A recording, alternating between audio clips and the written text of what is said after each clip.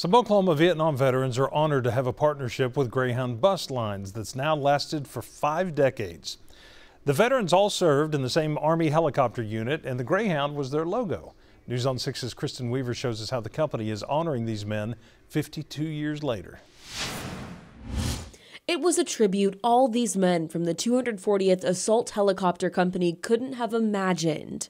An original Vietnam War helicopter restored to fly again, and a special Greyhound bus wrapped in honor of their unit. The aircraft that carried the troops were the Greyhounds. Morris Miller was a helicopter crew chief during the Vietnam War. After someone from the unit wrote to Greyhound bus lines, the company donated their running dog decals for the helicopters and vehicles, all for free. A beautiful partnership was formed. Our motto was, "Go Greyhound and leave the flying to us." This year, at the unit's reunion in Michigan, Greyhound unveiled this bus, which features the helicopter unit and pictures of the soldiers. It'll tour the U.S. for the next year. Many men in the unit are from Oklahoma. I'm glad to be here. Ridge Smith was a Greyhound for only 10 days before he was shot 11 times, twice in the head.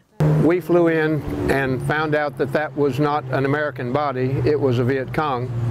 And I got shot, my crew chief was killed. Smith spent 10 months in the hospital.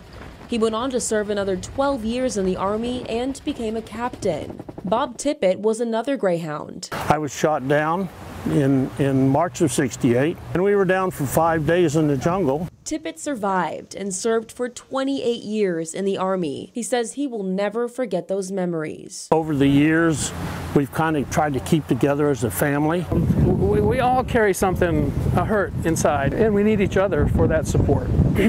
Kristen Weaver, Oklahoma's Own, News on 6.